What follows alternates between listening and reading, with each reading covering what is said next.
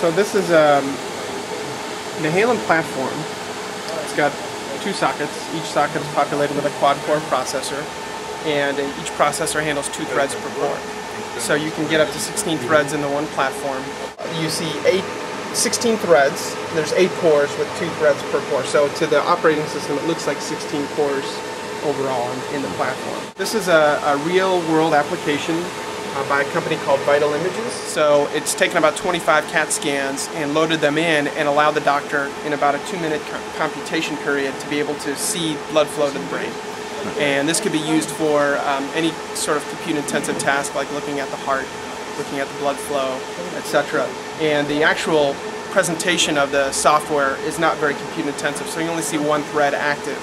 But as we load the 25 or so images, it will exercise all 16 cores. This platform has 16 gig of memory in it, and it's running DDR3 memory. Sorry, now you had to ask though, right? Yeah. So it does have the 16 gig of DDR3 memory, and it's showing the Nehalem architecture with the point-to-point interconnect and the integrated memory controller attached. And what type of OS are you running? This one is just Windows XP.